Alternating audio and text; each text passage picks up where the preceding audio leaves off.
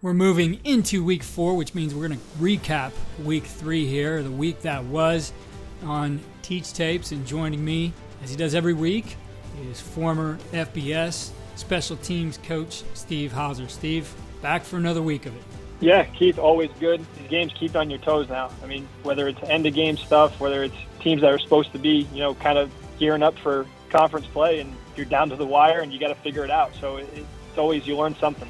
In our intro every week, I say, we're gonna cover everything here: offense, defense, special teams. We always start with special teams. I mean, that's been, your niche, and we've just not gotten around to a lot of the other stuff. We've hit on it here and there, so our focus is going to shift a little bit today. But before we do that, in the week that was, we have one of the things we talked about came up again. Yeah, it was kind of a one-off there on, talking about a lot of punt returner fundamentals and making good decisions, but the punt coverage of impacting that returner, we talked about it briefly, of Longstride and that jammer into the returner, and that happened in the Arkansas State-Ohio State game at the end, and it actually hit a bouncing ball, but this week it happened 3 different times.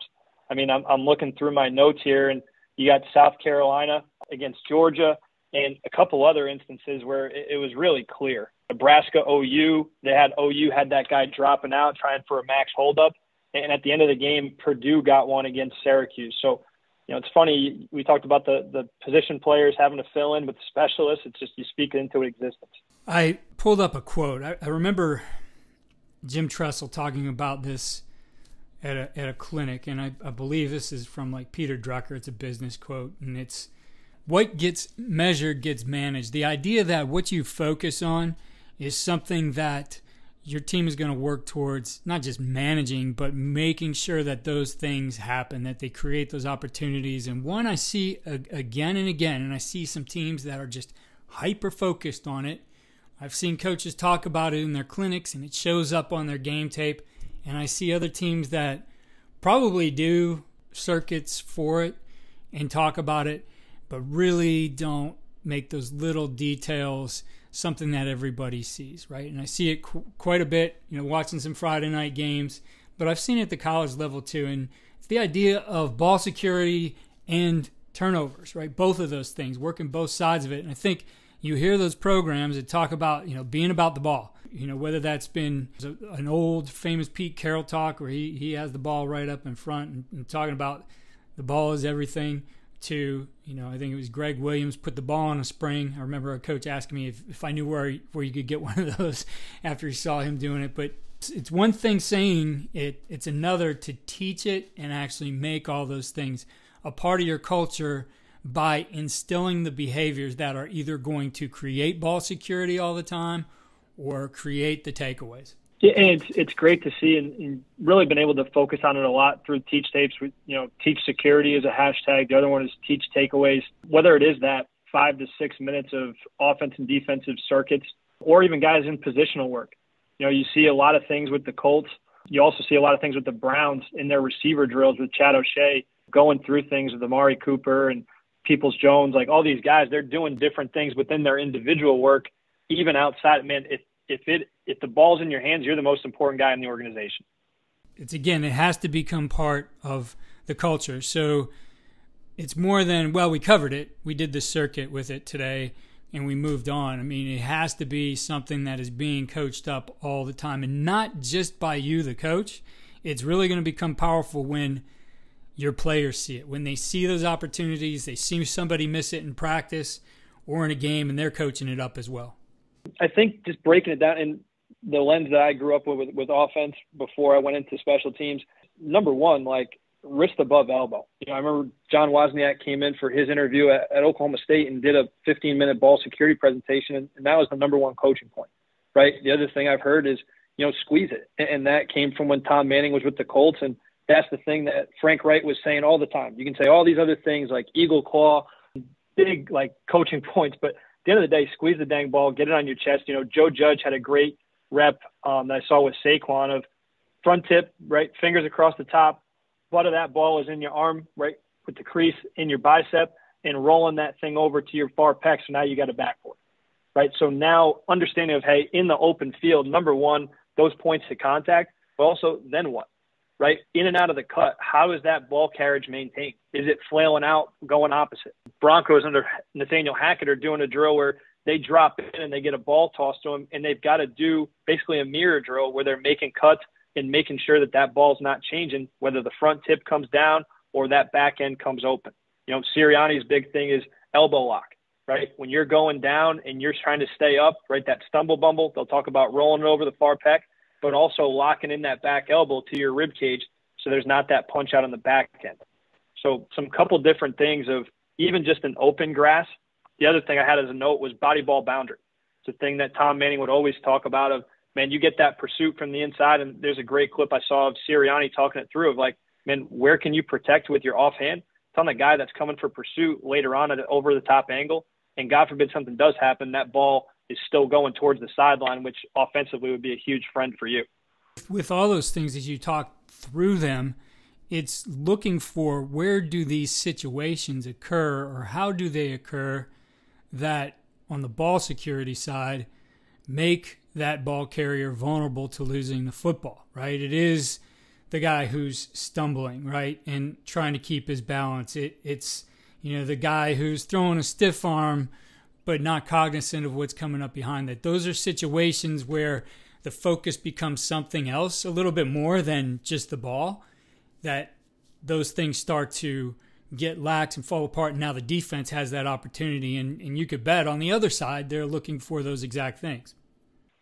100%. And you know, everything you hear from the defensive side is going to be second man in, right? Again, the ball carrier, he's trying to destroy that would-be tackler with the stiff arm or the spin move or throwing that guy by. Well, everything about him, that primary focus isn't about the ball now. It's about staying up. Well, that's where you're getting a lot of activity. And, you know, I talk about Chad O'Shea with the receivers. He's got those guys going through the ladder. He's having them stiff arm the medicine ball, and then his assistants got the boxing gloves or the pencil arms, and they're attacking the actual ball while that ball carrier is working the fundamentals of the stiff arm. So you got a lot of processes firing for that player, and you've got to feel it from both sides. You know, the other side is out of the spin move. Eddie Faulkner with the Steelers does an incredible job with the running backs. You got some clips of Najee Harris going through and literally rolling with his back off of a medicine ball, like a plyo ball, and then coming back and making sure that carriage is tight as he stays up.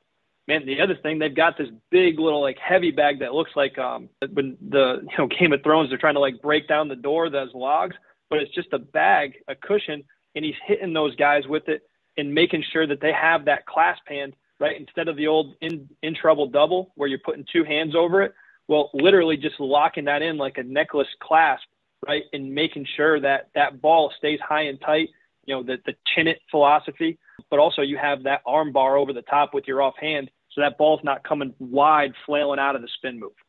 Great coaching points there. A lot of different drills that you can work these in and the situations. And I like what you talked about there with Coach Faulkner and, you know, simulating the spin move, right, and how you do those different things. Like that's where in drills, right, you want these guys to get the rep and the feel for when these things happen too. So it's not just talking through and showing them on film, here's where some of these things happen. It's creating the behaviors behind it, right? They need to feel what that technique is. In just one other situation there, Keith, and I was kind of watching these clips before we got on the phone. Jamal Singleton, who I had the chance to work with at Oklahoma State, he's now with the Eagles, and they're going through, and he's got that clicker, with the rope attached to the ball, and he's pulling it down while these guys are falling on a hand shield, right? When you're falling forward, man, you better rip that thing and hold it tight, because when someone's trying to peel back, right, rip the front tip of that ball out, that's where you got to even squeeze harder, right? You're falling forward, man, make sure that ball security is a premium so we don't call the fumble with the ground. Now, the other side of it, Tyrone Wheatley, who had all sorts of success as a running back, he's with the Broncos now. He's got the back tip of that football in kind of a brace there, and it's on the sleds like these guys are running during the offseason. So when that slack hits, it gets pulled back just like a defensive lineman's trying to rip that ball out from the back end, and it makes them squeeze it and pull it up and chin the ball. So all these different verbal cues, whether it's you as the coach or with some equipment to simulate, hey, they're coming from behind you, make sure we have this thing when we go to the next down.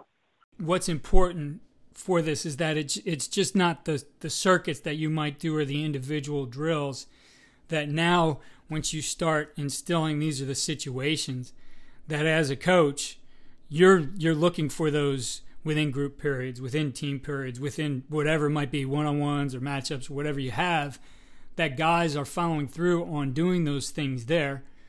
And again, I think what you start to see in anything that you do start to put that in awareness. As I said, you do start to measure it, right? It's going to become managed not just by you, but everybody else, that they're going to see those things and coach each other up as well. As I said, then it truly becomes part of your culture.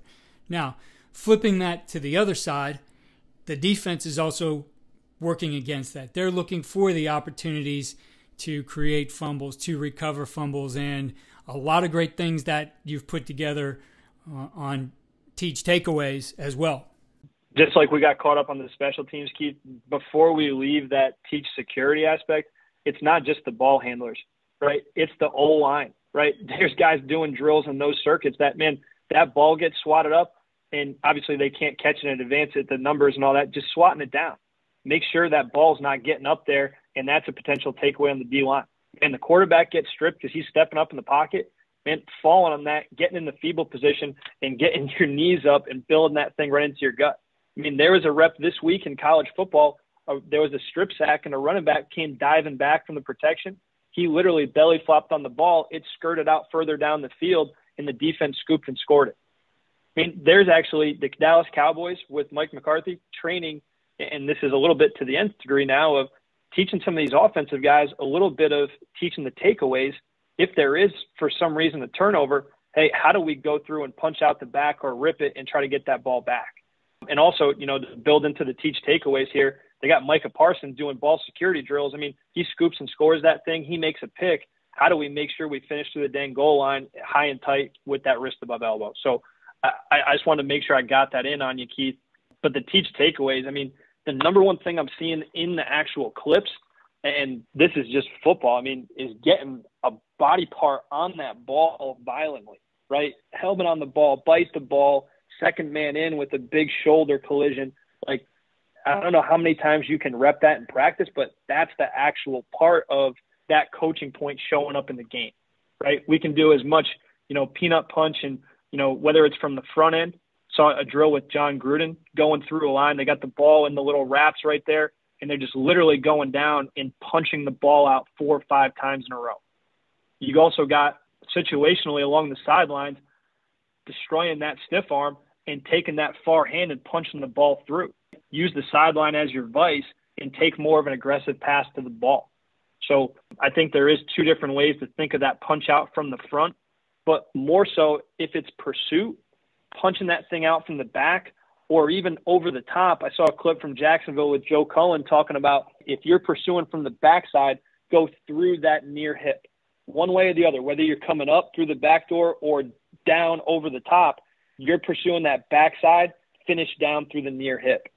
So I think it's interesting from how are you creating it with violence on the football with the tackle, right? And just that surge of energy, punching the ball out, or also are we targeted punching through? And there's a lot more reps of guys being well schooled up in that in the college game. Just as we said on the offensive side of the ball, it's look for the situations, create those situations, replicate them over and over. And I know one that's become popular is called the circle chase. Yeah, and that's definitely a drill that started with Coach Belichick and his side of the tree. I mean, going through and having an offense and defense competitive drill of you're starting down that far side of the hoop. They catch a ball coming in from the quarterback on that downhill shoulder, tuck it, pin it, and now that backside elbow lock, right? You got your wrist above elbow, you're chinning the ball, you're squeezing it, whatever your team's coaching points are, but they're getting that immediate trail of the defender in his back pocket, trying that hard front tip rip from the backside or punching out that extension. Because, again, what we said is guys are coming through angles and that ball's flailing out as they try to get back upfield, and there's that back door. But on the depth, you still have that second-level safety coming down and closing out from that 15 to 20-yard range. Not only are you protecting the ball on offense, you got to get north and win between that small area, right? The sidelines to the numbers, that red line tackling, and going long stride to short stride. Because what that bleeds into, Keith, is one of the drills that I was surprised at. I didn't think of this until I saw it, and then I see it happen more and more in the game reps, is the 49ers D-line coach, one of his stations in their takeaway stations is literally just a ball rolling on the ground towards the sidelines and another player saving it from going out of bounds and the other one working the scoop and score. And we can get into all the dynamics of 4 balls over the ball, and the escort blocks leading your team down there. But just making sure that ball doesn't roll out of bounds, because then that's another play for the offense, right? How many times have you seen that run, reach in the strip sack or even just a ball in the perimeter, and that thing's rolling and everybody's eyeballs are like, oh, my God, the ball's just on the ground and everyone's converging on it? How do we make sure as a defense we don't lose an opportunity by that ball going out of bounds? So just situations that come up off the tape and building it into the drill.